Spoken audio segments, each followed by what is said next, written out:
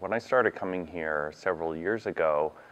and I learned about the principles, I'd never been to a church regularly before, that really resonated with me because working with all sorts of different people and getting to know different people is really important for me.